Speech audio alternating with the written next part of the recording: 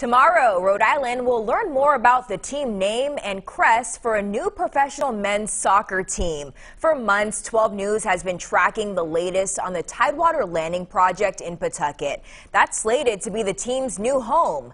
12 News reporter Matt Paddock spent the day talking to soccer fans about the excitement and really what this could mean for the future of the game here in the country's smallest state. Sheena, soccer fans in Cranston were excited to hear the news that the state's newest professional team would be unveiling their team crest and name tomorrow.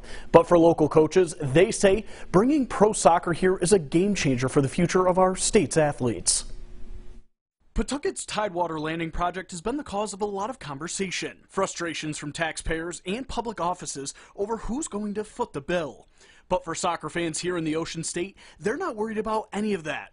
They say they're just excited to see the game they love expanding across our state. I never thought I'd see the day that the little old state of Rhode Island would have a pro team, so this is amazing. For Brandon Ionelli, he says the timing behind the announcement couldn't be any better. I just think it's going to be just a really great platform to bring people together and just strengthen our community. And I think the game is growing all over the world, and especially in this country now with the World Cup coming here soon. Jair Correa is the boys soccer coach at Cranston West, and he says Rhode Island is a melting pot, something he thinks will help both the game and the state's newest team flourish. Has so much diversity to begin with, and because of the diversity, I really think that that team is going to succeed in so many different ways that a lot of clubs can't do in this country. Correa says that the presence of a pro team not only encourages kids to play the game, but also gives them a platform to play at a higher level. The amount of resources that it's going to create as well for all these kids, and the competition that's also going to arise, is going to be amazing to see.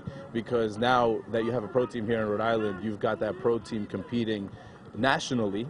And of course, as most pro teams, there's going to be an academy system. And when it comes to team names, both Ionelli and Correa sharing what they want to see the soccer club be. We're the Ocean State, so maybe something along the lines of, like, I think of something that starts with the letter R, like Rhode Island Riptides, or something like that.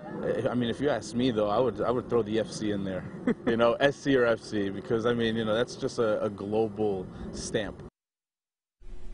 Rhode Island's newest soccer team will be joining the United Soccer League, a United States Soccer Federation-sanctioned Division II program. Now in studio, Matt Paddock, 12 News.